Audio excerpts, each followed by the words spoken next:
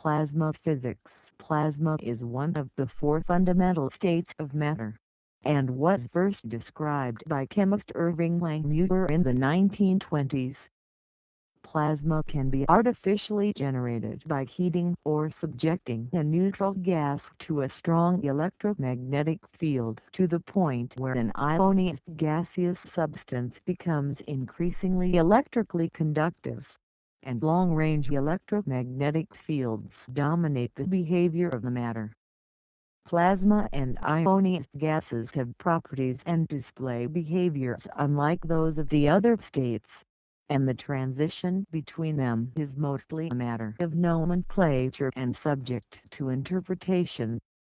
Based on the surrounding environmental temperature and density, partially ionized or fully ionized forms of plasma may be produced. Neon signs and lightning are examples of partially ionized plasma.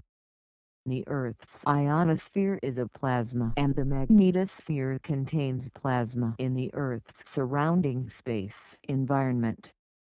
The interior of the Sun is an example of fully ionized plasma, along with the solar corona and stars.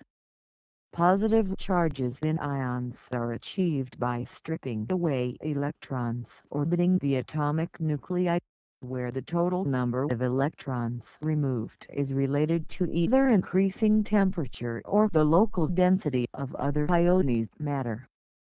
This also can be accompanied by the dissociation of molecular bonds, though this process is distinctly different from chemical processes of ion interactions in liquids or the behavior of shared ions in metals.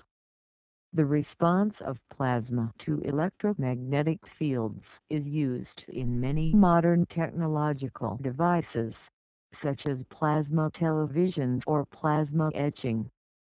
Plasma may be the most abundant form of ordinary matter in the universe, although this hypothesis is currently tentative based on the existence and unknown properties of dark matter.